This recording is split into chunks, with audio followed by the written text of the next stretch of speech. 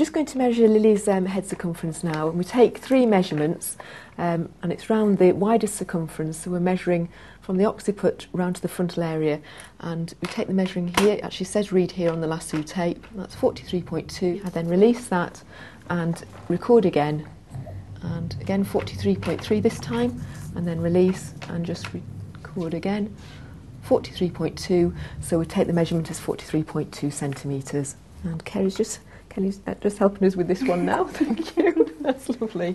Right. Edward, we're just going to take your head circumference now. I'm going to put a little tape on and show you what it looks like.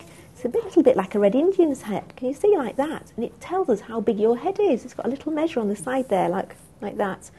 Can I put one on for you so you can see what it's like as well, and we can measure how big your head is?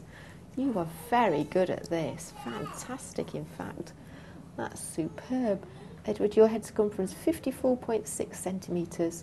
Okay, I'm just going to pop it on again. I'm going to release it and then just pop it on again and take another one. There we go, that's number 2. 54.6 again.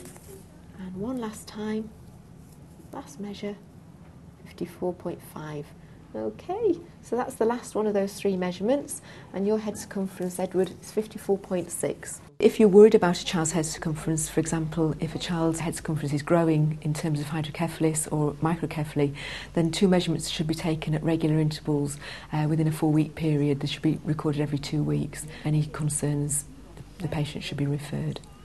Obviously, if there are any concerns about a child's development, then a head circumference is part of a routine neurological examination. Can we see you plot the measurements on the chart? Yes, we use the UK 90 centile charts, which are available in all children's handheld records. I plot with a dot, a simple dot, and not any crosses or any joined up crosses.